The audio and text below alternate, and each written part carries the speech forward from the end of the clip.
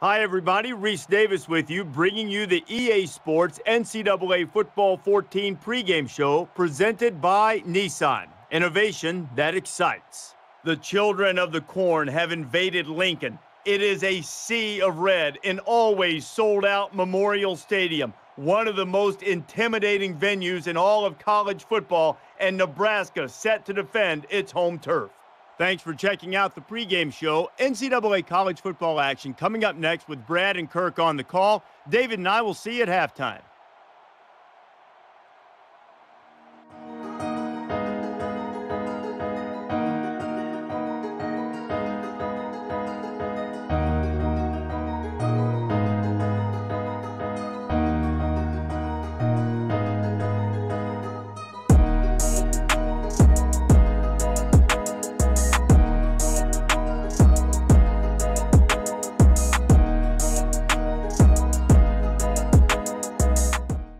Memorial Stadium and Lincoln, Nebraska, the site for this incredible game.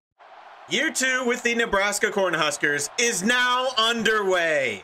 We start the season taking on South Alabama of the Sun Belt. First, we're going to see a new look defense for the Cornhuskers.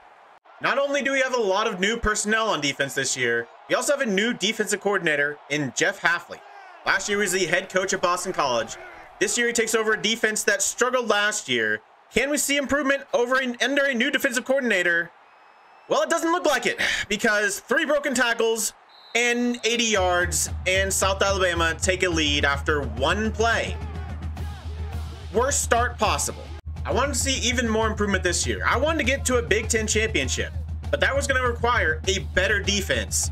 And from what we've seen so far, we might be even worse, because that was absolutely atrocious. Now our offense comes out on 1st and 10, their first chance to do something. Can they do something good? It is a deep pass and it is broken up. If that would have been an interception, it would have just been the absolute perfect start, but kind of in the opposite direction. In terms of personnel, there's not as much change on offense this year. The biggest changes is at the offensive line, where we have a new center, right guard, and right tackle. Skill positions, mostly the same with 1 new guy, and that is James Hill at wide receiver. 2nd and 10, we're going to be in shotgun. Obviously, Jeff Holland, still our quarterback. Jake Pierce, still our running back. And a really good catch. I think that is the tight end who was our best receiver last year. And each team starts off the game with a big play. Ronnie Jennings goes 60 yards. Okay, that's the way to answer. Still need to get in the end zone, though. Offensively, I feel like we really struggled because we didn't generate enough big plays. That's what we really missed out on. And, well, we had one there. Hopefully, we can keep it going over the rest of this season. Keep getting some more big plays. 1st and 10, we're going to be in pistol, 2 tight ends to the right-hand side. And it's going to be a read option the first carry of the day. And, well, the tight end blocked no one. And so Jeff Holland never stood a chance, and he loses 4. Ryan Don's with his first reception of the season on 2nd down, but it only goes for 5 yards. So we're going to be in a 3rd and 9 situation, and we really need to answer South Alabama's touchdown. We're going to be in a bunch look to the right-hand side. This is the formation we really like to use. And Jeff Holland's going to look to throw. It's going to be a 5-man rush. He's going to have time. He's going to have to lay it off to the running back, who's going to get past 1 man before he gets ridden out of bounds after a gain of 7. It's going to be 4th and 2. And they may have to go for it. And there is no hesitation from Nebraska. They are going for this on 4th and 2. They're going to come out in a shotgun look with 3 receivers. Ronnie Jennings lined up in the backfield with Jake Pierce and Jeff Holland. And it's going to be Jake Pierce getting his first carry of the game. And it's going to get him that first down and get him down to the 1-yard line. An 8-yard run makes it 1st and goal. Now can they get this into the end zone? Yakez Yen is going to be in the backfield for the first time this season. He is our short yardage guy. And he's going to get the carry on a goal line package, and he's going to walk into the end zone. And Nebraska answer the long run by South Alabama with a touchdown of their own. All right, now can we see some progress from this defense? It's sad, though, that progress is actually making 1 tackle and not allowing 1 play go for a touchdown. 1st and 10, they're going to get to the running back again. Why wouldn't they? We do actually make the tackle. He gets 5 yards before we bring him down. I think it was Blaze Gunnerson with the tackle. The biggest change in our defense this year is 3 new linebackers, and Blaze Gunnerson is one of them. We also have 2 new cornerbacks. 2nd and 5. And they're going to look to throw for the first time. South Alabama, looking for his man over the middle, and he is wide open. He runs over defender and breaks another tackle. We have seen no tackling today. Deshaun Ward is absolutely destroying us. I thought we might have some issues in the running game with 3 new linebackers, but I didn't think it'd be this bad. I thought they'd actually have the ability to tackle. Okay, we have a tackle, and it's actually for a loss. We send a blitz, and I think it's Tim Hart who gets the tackle for loss. All right, we've put him behind the 6. Now can we make a play on 2nd down? 2nd and 11, they're going to go 4 wide. We're We're going to rush forward. Quarterback's going to look to take off himself. And it's going to be the first sack of the season. And it is Tim Hart. Once again, back-to-back tackle for loss and then a sack. And now they're in 3rd and 17. A great spin move there by Tim Hart to get in the backfield. And he takes down the quarterback before he can get to the edge. All right, now 3rd and 17. We shouldn't be able to screw up from here. But this is what we did last year. We got into some good situations, and then we found ways to screw him up. He's going to throw the ball, but it's going to fall incomplete. Good coverage in the secondary, a little bit of pass rush. And so the ball falls incomplete. We're going to force a punt. So the defense improves on their last outing. It does one better and actually gets a stop near midfield. So now the offense comes back out. They had a good first drive. They're going to have 2 running backs in the backfield this time. Ramir Johnson his first look. And it's actually going to be Jeff Hahn who takes it. A triple option look. And Jeff Hahn takes it for 22. We have positive rushing yards. Ramir Johnson gets his first carry of the season on first down, and it goes for 4 yards. So it's going to be 2nd and 6. Nebraska are going to have trips to the right-hand side from shotgun. And Jeff Holland's going to look to throw a 4-man rush. And Jeff Holland's going to take off himself. He's going to break the first tackle, but he doesn't break the second one. He actually gets credited for a sack, loses 2 yards. You never like to get sacked, but Jeff Holland has taken many worse sacks in his career, so I guess we'll have to accept it. It's going to be 3rd and 8, though. They need to see if they can get this conversion. 3 receivers on the field, and Jeff Holland's going to look to throw. It's going to be a blitz. He's got to get it out, and he does, but the pass is off the line. I was hoping to see some improvement in his accuracy this year. He struggled with it at times last year. That one, there was no reason for that to be incomplete. He had the time, he had an open receiver, and he couldn't even put it close to him. So after quick scoring drives on their first attempts, both teams are forced to punt on their second drives. This is the 3rd one for South Alabama. They're going to be in the shotgun, the 3 receivers on the field, and it's going to be a speed option, and it does not work. The true sophomore defensive end this year, Antonio Gilmore, gets to him and hits him for a tackle for loss.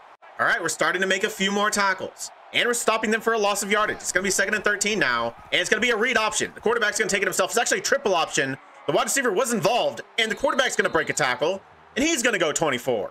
After another big run for South Alabama, an incompletion on first down makes it 2nd and 10. I don't even know why they're throwing at this point. We cannot tackle them. 1st and 10 is another speed option. Just some awful, awful play calling for South Alabama. To throw the ball on first down, and then to run a speed option, which didn't work the last time. I don't understand it, but it's going to be 3rd and 13. And this should be a passing situation for South Alabama, so we don't have to worry about their running back, at least hopefully.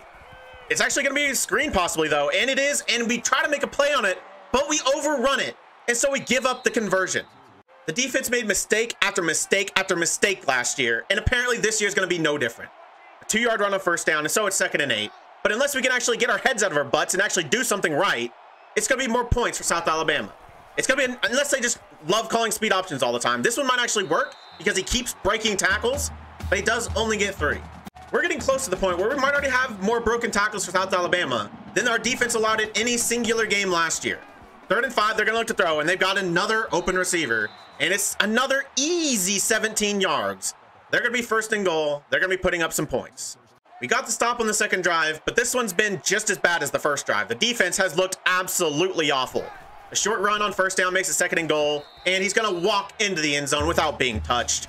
We have no run defense. We haven't really seen much of our passing defense, but I don't think it's very good either. We might go backwards this year. Looks like we're going to have to rely on our offense to carry us once again this season, and I don't know if they can do it because they haven't had a great start to the game today, especially in the passing game. 1st and 10, Brian Johnson's going to come in motion and get into the backfield. And it's going to be a handoff to Jake Pierce up the middle. And he's going to have some big space in front of him. And it might be a big run for Jake Pierce, and it is. South Alabama had a huge run of their own on first down as well, the first play of their drive.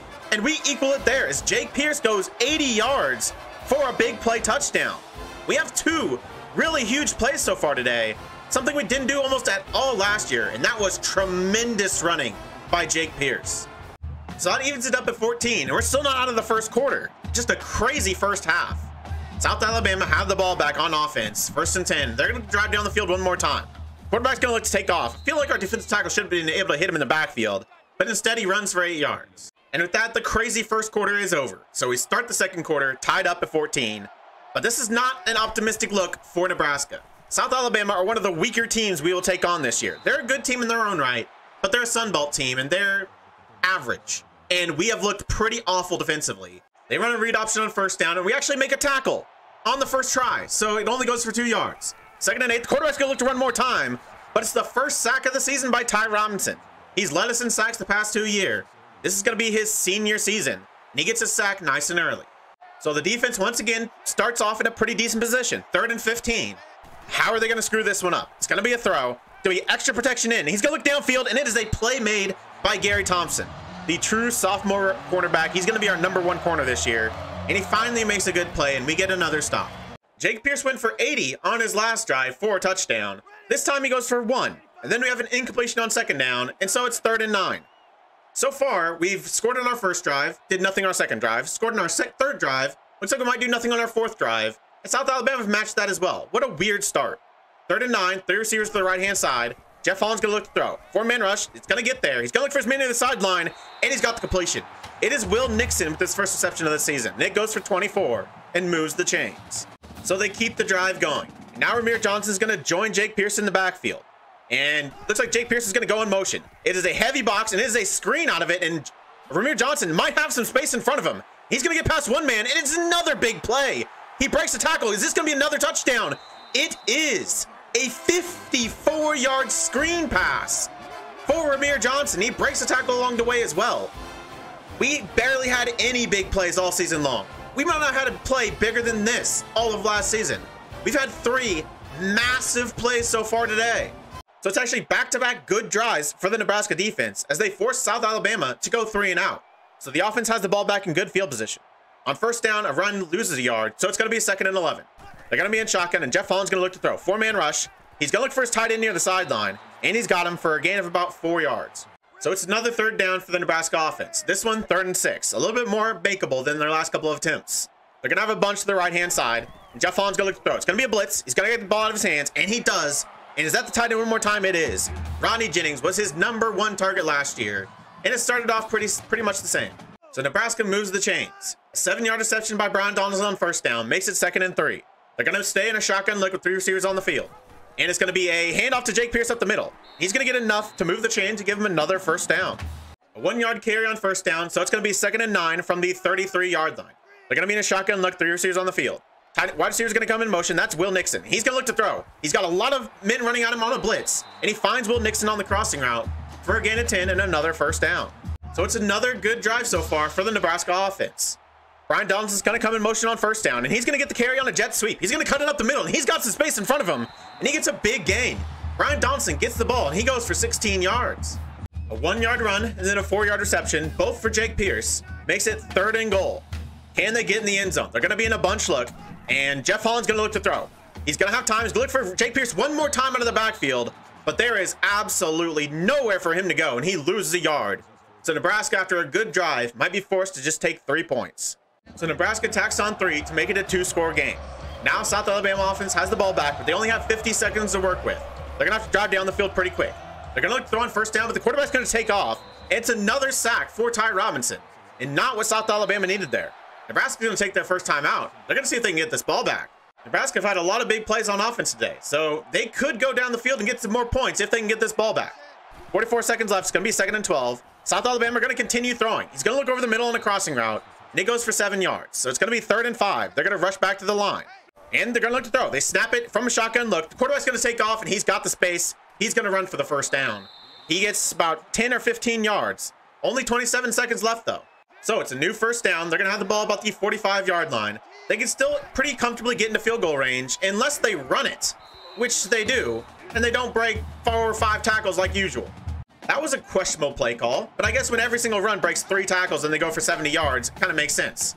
A play action pass now on 2nd down, and it is broken up by Malik Williams, a new starting cornerback for us. A good play there to break up the pass. So it's going to be 3rd and 8, 21 seconds remaining. South Alabama still with 1 timeout to work with, but they need to get this 1st down.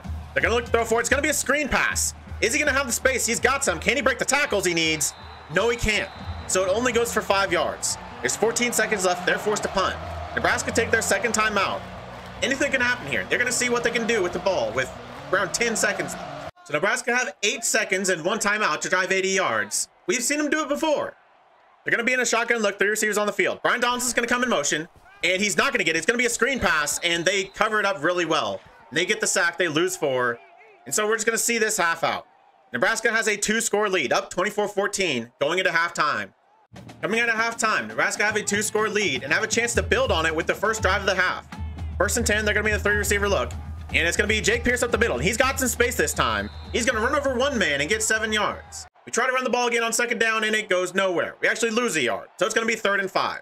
Jeff Holland might have his first pass attempt of the second half. Wide receiver's going to come into motion. That's Will Nixon, and they are going to look to throw.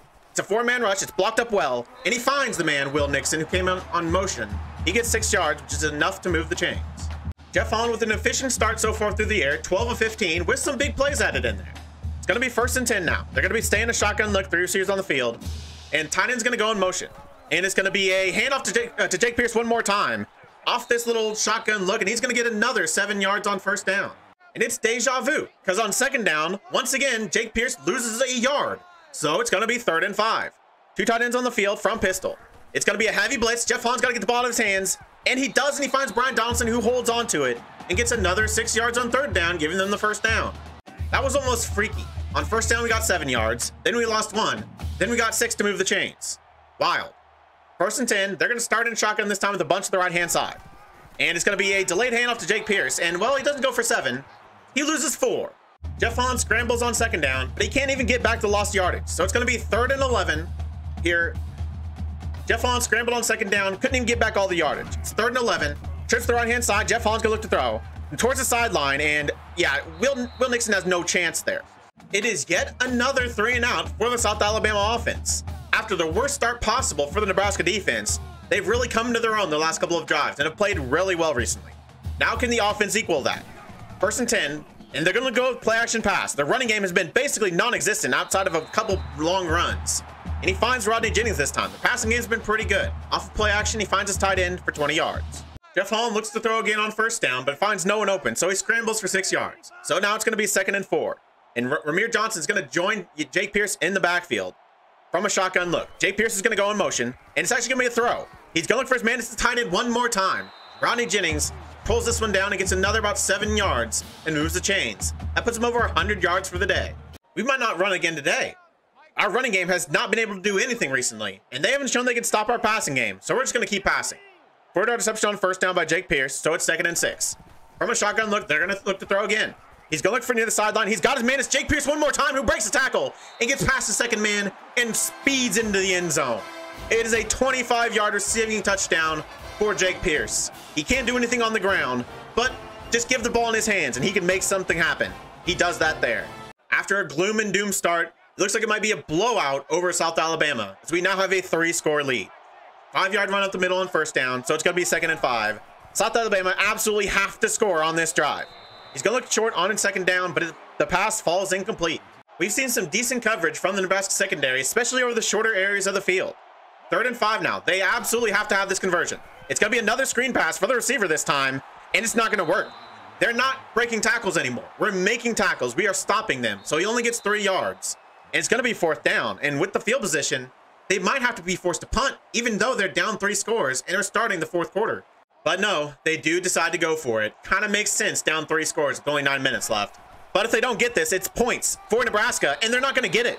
They choose to run the ball on 4th down, and we make the tackle, and we stop them. So we have the ball back. We're going to get more points. I think it's game over. South Alabama were desperate, and it didn't work. So Nebraska had the ball back. 1st and 10, 3 running backs in the backfield. And it's going to be a read option, and Jeff Holland has nowhere to go. Left end, pushed all the way back into the backfield, and plenty of linebackers got there back there as well. And so, yeah, not a good start. We lose 3. We got to be careful here that we don't get knocked out of field goal range at the very least. 2nd and 13, 2 receivers to the right-hand side. Jeff Holland's going to look to throw. He's going to look for his man out of the backfield. One more time, it's Ramir Johnson this time, and he gets 7 of those yards back. So we're back into more makeable field goal range, and Jake Pierce returns into the game on this 3rd and 5. Bunch look to the right-hand side from shotgun. It's going to be on the arm of Jeff Holland one more time. He's going to have time. He's going to look near the sideline, and it's a jumping reception for Will Nixon as he hauls it in. It gets 15 yards. He's got some of the best hands in the team. He does well to pull that one down. So that makes it 1st and 10, and 7 points is still on the board. From a pistol look, 2 tight ends to the right-hand side. And it's going to be Brian Donaldson in motion, who's going to get the ball one more time on a jet sweep. This one doesn't work, as he loses 2. So it's more lost yardage on 1st down. I don't remember the last time we had a 1st down carry that it went for positive yardage. 2nd and 12. In an ace look, 3 receivers on the field. And it's going to be a throw. Immediate pressure from an unblocked defender, but he finds his man, Brian Donaldson. He gets 9 yards. Going to make it 3rd and 3. They're going to be in a shotgun look with Rodney Jennings in the backfield. They like to run this halfback dive from here. Rodney Jennings is going to come in motion, and it's going to be a play action pass. He's going to look for, what was that? Was that an actual like attempt at a pass? Because that looked like he had a baby arm. So after whatever that was, it's another field goal. So now it is 34-14. If Nebraska can get another stop here, I think we can bring in the backups. South Alabama is going to bring a tight end in motion. They have to score, and they have to score quickly. Quarterback's going to look to do it himself, but it's another sack. The third sack of the day for Ty Robinson, and the quarterback ran right into that one. It's hard to give Ty Robinson a lot of credit. So South Alabama continue to go backwards. They're going to have it 2nd and 18. 4-man rush this time for Nebraska. The quarterback's going to look to take off one more time, but it is another sack. Back-to-back sacks. This one for Antonio Gilmore. So it's 3rd and 20. I think this game is officially over. I think we can bring in the backups. South Alabama, they ain't winning this one. 3rd and 20. It's going to take a miracle for them basically just to get a first down. It's going to be a blitz for Nebraska. It looks like it might be a screen called up, but it is not there. And so it is 4 sacks and a fumble forced by Ty Robinson. And we have the ball now down at the 1-yard line. Ty Robinson gets another sack, 4 on the day, and he adds a forced fumble. I think we had 1 or 2 forced fumbles all of last year. We get one to start the season this year. I paused the recording so I could make all my substitutions, and I actually forgot to pause it, so you didn't see our offensive drive. We did get the ball on the 1-yard line, and we lost yards on every single play. So we end up just getting a field goal. It's 37-14. South Alabama, all backups in the game for Nebraska, are looking to drive here, but it's not going to be enough. Nebraska are going to win this game. I'll see you at the end. And the game is finally over. It does end 37-14. As South Alabama don't convert a 4th down, give the ball back to Nebraska, and they run the clock out. It is a really, really good win to start the season for Nebraska. But we have started pretty quickly the last couple of years. Ty Robinson, by the way, gets player of the game with his 4 sacks. I can kind of understand that. But we've seen early starts from this team. It's once we get to Big Ten play when we start to struggle. Can we see even more improvement this year? My goal was to get to the Big Ten championship game. After the first play, I didn't think that was going to happen. After the end of the game, okay, it's back on. Looking at the game stats, Jeff Hahn had a pretty dang good game. 21 of 25, almost 300 yards, 2 touchdowns, no interceptions, high completion percentage, and a decent yards per attempt, which is where he was one of the worst in the nation last year. He had some big plays, and I'm glad to see that. Only sacked 2 times as well. And I thought he didn't really make too many awful decisions that got him sacked either. In the running game, 98 yards and an 8.1 average looks amazing, but 80 of those were on 1 play. So we had 18 yards on 11 attempts. That is absolutely atrocious. The running game was non-existent outside of that 80-yard carry. In the receiving game, we start the season like we ended last year, with Rodney Jennings being our best receiver. 5 receptions for 103 yards on the day. Didn't get in the end zone, but he had that 59-yard reception with 53 yards after the catch. He was tremendous once again. No drops, but no drops by Brian Donaldson either. That's something he really struggled with last year. Good to see him have a good start to this season after a little bit of improvement. Will Nixon also gets 59 yards. Jake Pierce with 39 out of the backfield. And Ramir Johnson with 61 after that really long screen pass. Defensively, it was about as start as possible. And there were way too many broken tackles. But our pass rush was actually pretty good. Ty Robinson gets 4 sacks. Tim Hart gets a sack. Antonio Gilmore gets a sack.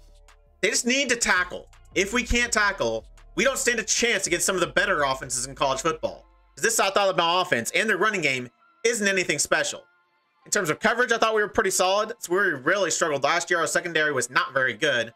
I think we saw an improved secondary so far today. Ultimately, it ended up being something that we hadn't really seen before that got us this victory. Big plays. Only 13 first downs compared to 8 for South Alabama, but 416 yards of total offense, 129 rushing, 287 passing, and a lot of those are some big plays that we got in screen passes, that pass to Rodney Jennings on that little corner route, and obviously that 80-yard run by Jake Pierce. In terms of conversions, we weren't even very good. 5 of 12, below 50%. South Alabama were even worse. 4th down, we converted our only attempt, and we were perfect in the red zone. So we start the season with a really good win over South Alabama.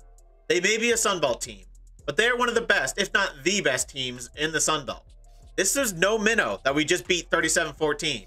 This is a really good win, but they're also not as good as Michigan State, Michigan, or maybe even Iowa. So we have to temper expectations a little bit.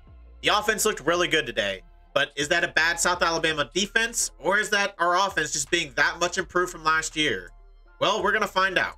Next week, we'll be traveling to Boulder to continue non-conference play, taking on our rivals, Colorado. In terms of talent, they're probably pretty similar to South Alabama. Not really much better or much worse. But how big of a difference is it going to be playing on the road? And can our offense, more specifically Jeff Holland and our passing offense, keep playing well? I think we're going to learn a lot about this team next week.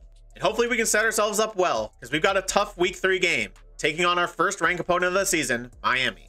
If you made it this far, why don't you like the video, subscribe, and click the bell? The links to all my socials and my Twitch are in the description. I really appreciate all your support. Thank you all for joining me, and I'll see you next time.